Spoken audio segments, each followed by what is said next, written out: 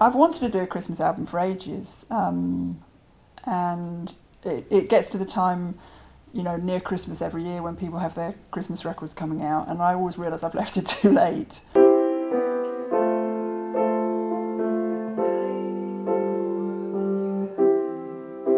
When I came to select the songs for it, I realised that I didn't want to restrict myself too much just to Christmas songs. I didn't want to make, you know, a completely traditional Christmas record. So I sat down and basically I just spent a few days going through, you know, any songs I could find anywhere that either mentioned Christmas or winter or snow or just being cold, anything at all. And I listened to loads of stuff. And then it was a question of thinking, well, which of these songs could work? Which could I do a version of? You know, and sort of whittling down the list. And it gradually went from, you know, a list of like 50 songs to 20 and then 12. In the face we throw our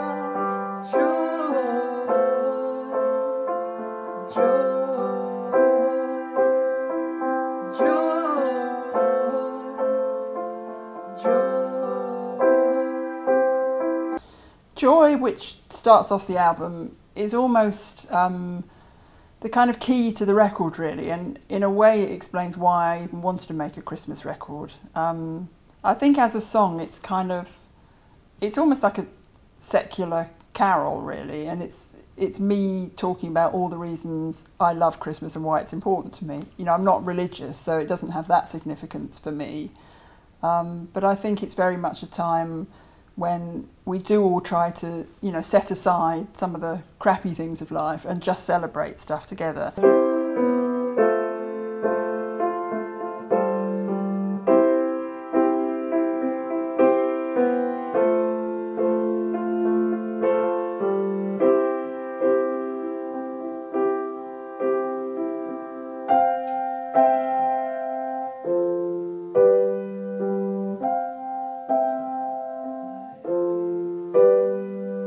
We recorded it all in the home studio. It's a little tiny basement space, which we hadn't actually used before, so it was kind of testing out that space to see how well it would work. You loved it as a kid, and now you need it more than you ever did. It's because of the dark we see the beauty in the spark. That's why the carols make you cry. Joy,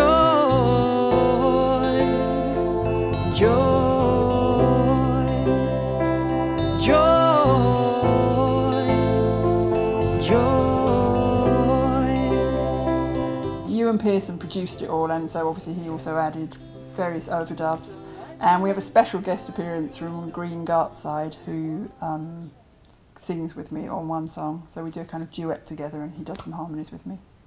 I've got Leo Taylor on drums again, who played on my last record, and Steve Pearce is playing bass, and he used to play with Everything But the Girl years ago.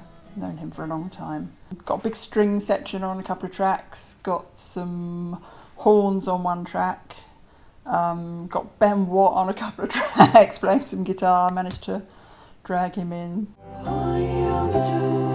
Like before, the candles in the gloom light the room. But Sally, I'll be back. Yes, I understand.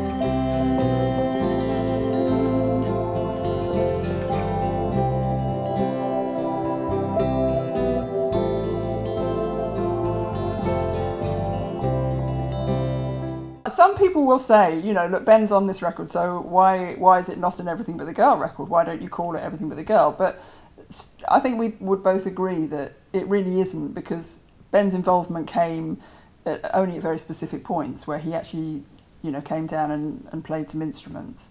But in terms of the actual creative process and the decision making, it was very much all me, and that was how we both wanted it to be.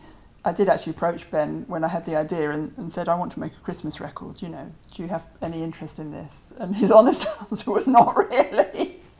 I think to him the idea of doing a whole album of Christmas covers, it just didn't have the same meaning for him. So while he was quite happy to come and play some bits on it, he didn't really want to spend months thinking about it and trawling through Christmas songs and trying to choose them. When I started it, I didn't really have a sense, very strong concept of what instrumentation it had to have. I think I tried to approach each song just thinking, let's come up with a specific arrangement for this track. I suppose the only really essential ingredient is the sleigh bells for a Christmas record. And the big question with us was just, which track do we put sleigh bells on? How many sleigh bells do we have? Is this too many sleigh bells or not enough sleigh bells? So they're that's the key instrument, really. The arrangements came about with the help of Nick Ingman, who's an arranger, and he'd done string arrangements for us in Everything But the Girl years ago. He did the arrangements for the Baby the Stars Shine Bright album, so we'd worked with him on and off through the years. And I approached him to write 2 string arrangements and also a sort of brass band arrangement.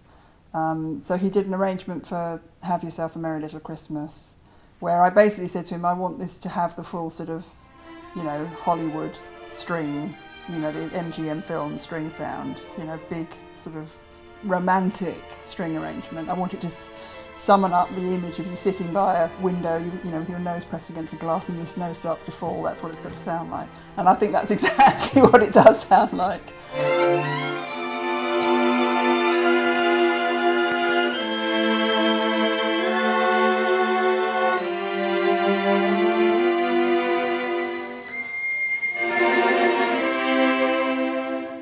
I did a cover of Joni Mitchell's River, where he's written a brass band arrangement, and with that the idea was to try and drag that song, which has a sort of Californian setting, and do a sort of anglicised version of it. So the idea was get this arrangement that makes you think of the Salvation Army band playing on a Saturday afternoon in the run up to Christmas on a high street somewhere.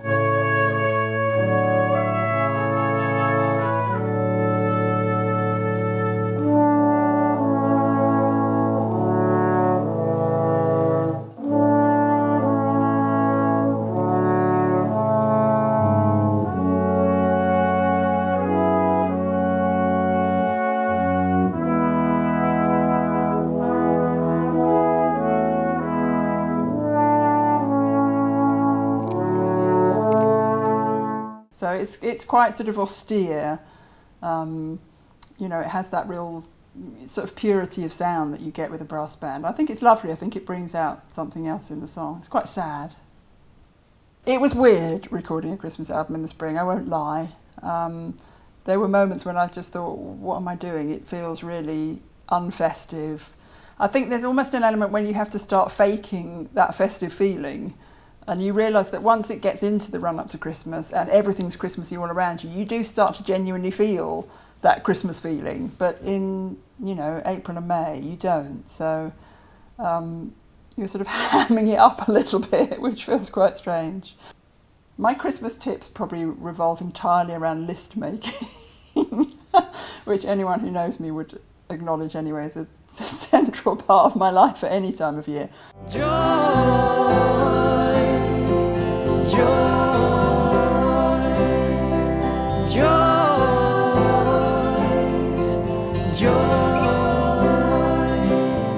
It's why